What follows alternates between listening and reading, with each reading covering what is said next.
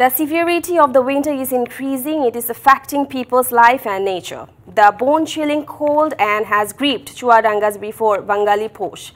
Thick fog and cold wind have increased the sufferings of the people. Many winter-borne diseases are appearing. Pressure is increasing in the hospitals. However, the severity of winter has reduced compared to the last few days in the northern district of Panchagor.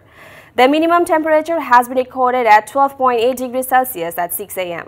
The Tetulia Met Office said that a mild to a moderate cold wave may sweep across the district towards the end of the month.